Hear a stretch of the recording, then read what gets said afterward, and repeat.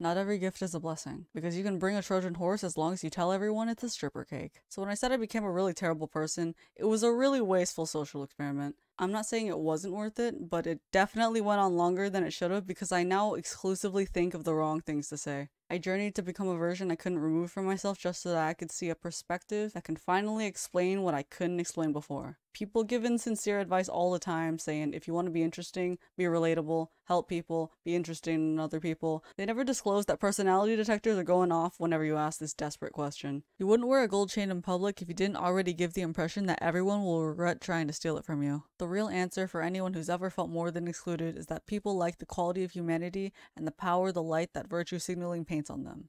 But they like themselves more. Everyone wants to be a gift of humanity because then they'll feel entitled and deserving of more. The people wanting more is exactly how we're going to scam them.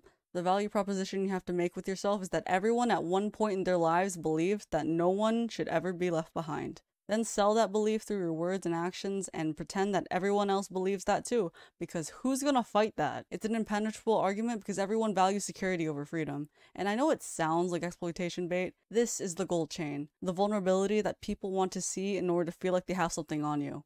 Shrewdness is also something that tends to be learned and not taught, and I would teach it to you, but I'd also get a van parked out my front door. Which is why we should all apply the abridged version of the art of war known as the 48 Laws of Power. To assume people have integrity, believe in the future, are kind, and add any sort of value to humanity makes them believe that you're underestimating just how evil they can be. But the ultimate goal is to get as many people on your side as possible. The best way to approach people is to always assume they're narcissists, which they're never not, but to always be on their side so that they can think that you're the only one who can make them feel that they're losing more than they gain if they betray you, which is the power we want over people. You have to become the biggest proof that their vapid life as a useless eater has any value in the world. And if they're not useless, then it's a net positive either way. This is the safest way to approach life.